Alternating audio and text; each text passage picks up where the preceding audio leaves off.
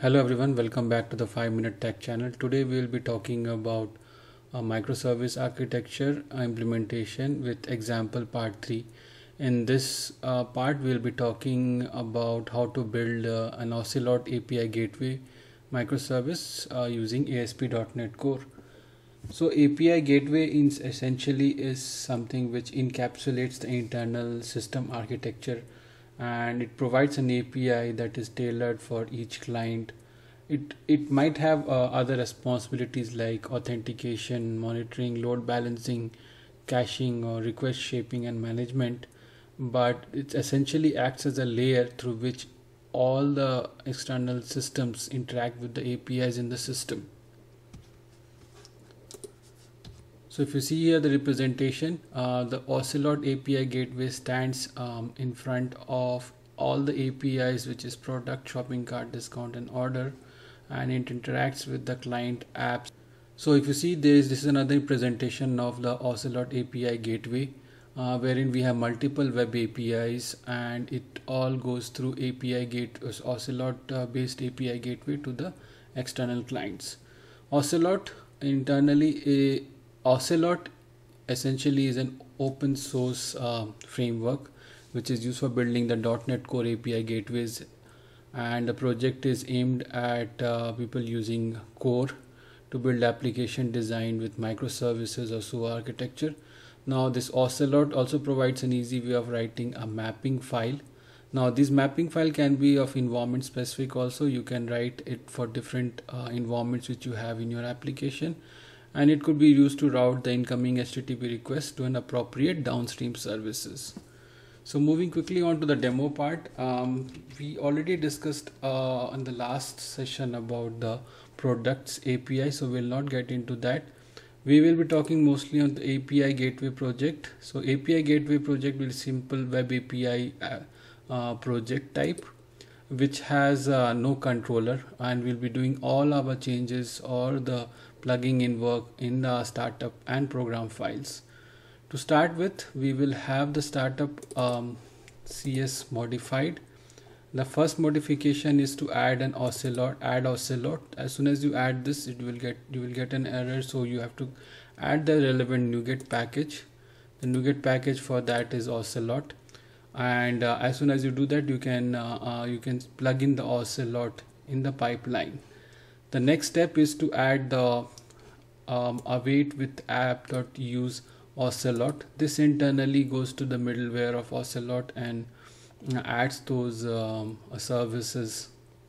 The second part which we have to do is to go to program CS file and add a JSON file which will have all the configurations. So I have written this single JSON file, but you can write it as per your environment setup. You can write multiple JSONs here. Now I have written a route.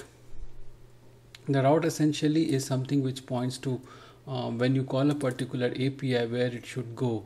So this is a route. We have the products API in here, and that API needs to be called through API Gateway rather than directly. Now this products itself is hosted on your port 44364. I am just launching the settings of product services, and if you see here the downstream host and port is localhost, and the same port as the products API. So this could be everything, or you can even customize it to whatever your requirement is, but we have kept it simple and just kept it as everything.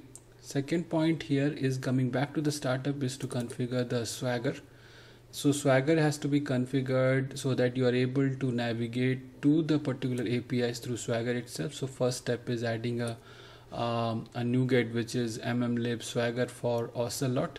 When you do that, you can go ahead and add the services.add Swagger for Ocelot and pass in the configuration. And the second half would be to comment this basic implementation and write a new implementation which will be app.use Swagger for Ocelot, and you can provide the default docs.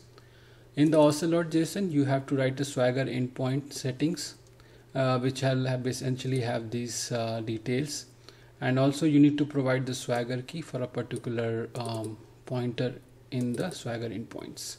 So having said that, I will run the application and demonstrate how it works. I have set up the multiple startup project for both API Gateway and product services. So one will be running on 44364 and the other the API Gateway will be running on 44359. So I'll just start the application. So you see 44364 and 44359. 44364, as I mentioned, 44364 is something which is running for the product service, product API, and that is this one. And whereas 44359 is the one which is running through gateway. If you see here, 44359 is the gateway launch settings. So just look at this, both of them have the same, because we have configured 44359, which is API Gateway, to point to the products API, and it is listing all the products, and then it will work in the same manner as a standalone API would.